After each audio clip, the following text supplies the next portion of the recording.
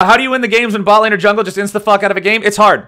So I subscribe to the 40-40-20 rule of team-based games. 40% of the games you play, you're just gonna win. Your team will beat the enemy team, and as long as you're just not hard inting, you just have better players on your team, you'll win. 40% of the time, the opposite will happen. Even if you're playing well, you're not gonna be able to play well enough to make up for the guys on your team being shit. 20% of the games are the games that your individual performance will have a massive impact in. And people don't like to hear that because it sounds shit to say 1 out of every 5 games you play, you can be the difference maker. But the fact of the matter is, in team-based public matchmaking, it's true. So a lot of it is just playing more games to the point where that 20% becomes a greater number.